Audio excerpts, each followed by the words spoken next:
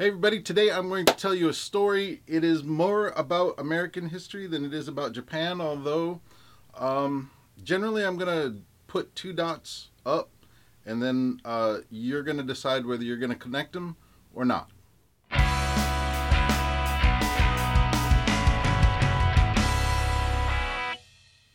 So let's start. We'll put the first dot right about here.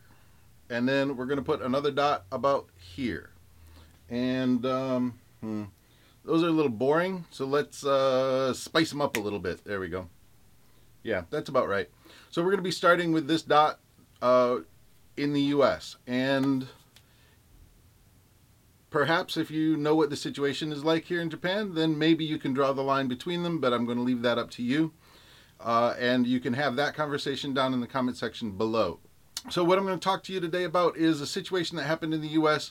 primarily around in the 1800s. Some of the dates are going to be around 1850 to 1890, although there were examples before 1850, of course, and after the 1900s began, because that's us. So the story I'm going to tell you about the U.S. today is actually, it has an acronym called N.I.N.A, which was the title of the video. And it talks about no Irish need apply. There were a lot of immigrants coming in from Ireland around this time, and there was, because the U.S. was primarily Protestant at that time, the Irish Catholics were having a hard time getting jobs and finding places to live, and occasionally the conventional wisdom in the Irish community is that there were no Irish need apply signs and newspaper ads all over the place in the newspapers and things like that. So one of the things that happened later on, you get researchers looking at that period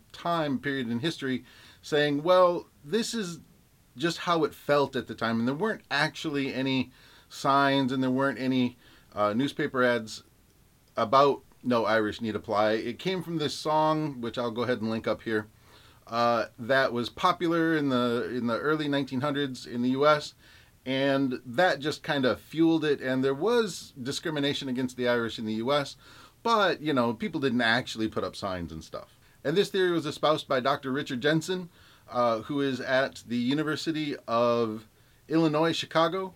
And he said, it's a myth. I mean, there was discrimination, but these signs didn't actually go into windows. It was more a cultural touchstone that the Irish used to get through these difficult times. Well, back in May or so, a young lady named Rebecca Freed, who is 14 at the time, and I believe probably still 14 now, went through Google and did a bunch of Google searches and tapped into a bunch of databases, newspaper databases that went back to the early 1800s, which when Dr. Jensen was getting his degree was not available. So yay, technology. She was able to find examples of no Irish need apply signs in stores and lots of no Irish need apply job application and housing advertisements in the newspapers.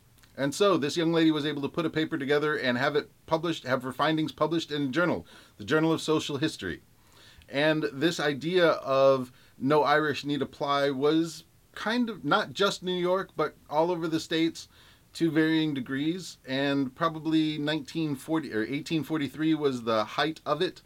But you'd have to read her paper actually to see what she has to say about it. But it's really interesting, and and it's not a proud time in American history as far as immigration and stuff goes. There were a lot of problems with discrimination and situations that just weren't right.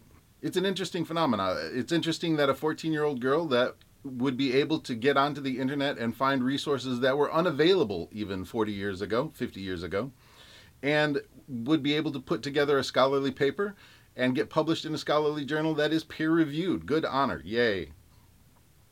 But it's also remarkable that this phenomena has kind of been mythologized and has been pushed aside. And, it didn't actually happen. It's just a metaphor for what the Irish people were thinking at the time in the U.S. And I don't know if you can draw the line from this dot down here to that one up there. What do you think the connection could be? And with that, I'm going to leave you today. I'd like to say thank you very much to everyone who came to the YouTube party. And also, if you who are watching this now could thumb this up and pass it along, I'd like to get this out a little bit farther than I usually do.